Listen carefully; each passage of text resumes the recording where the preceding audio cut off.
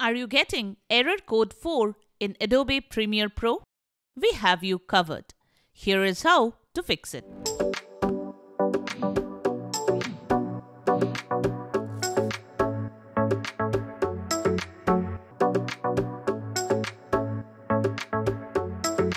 Before we move forward, do us a favor by subscribing to our channel and liking this video. It's free and helps us a lot. We do tons of research trying to find the working solutions for you.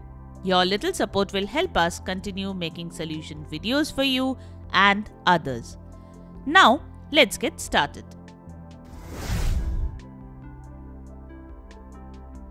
Method 1. You mostly get Adobe Premiere Pro error code 4 if you're running out of storage. So the first thing you need to do is free up some disk space. If you have some unnecessary project files in Premiere Pro, you can delete it.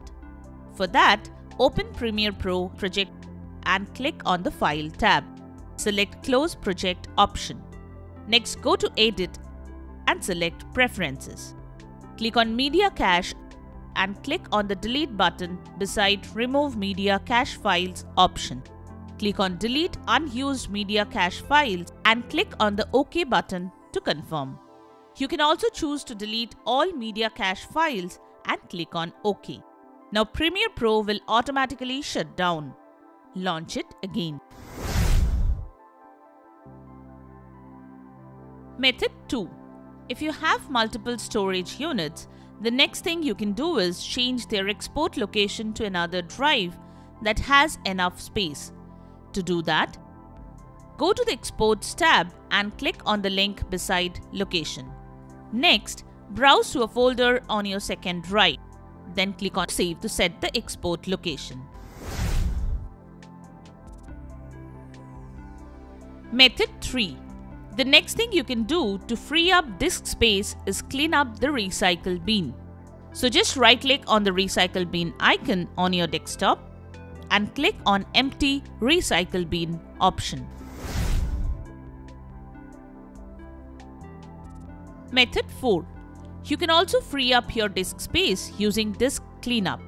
For this, type Disk Cleanup in the Windows search bar and select the top option. Select the drive from where you want to clean all the junk files. Click on the OK button. Next, click on the Cleanup System Files option and the cleanup process will start. Wait till the scan completes. Once done, select the files you want to delete. Then click on OK.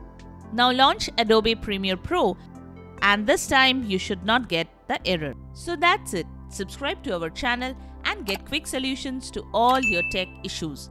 Join our Facebook group where you will get direct help on everything tech.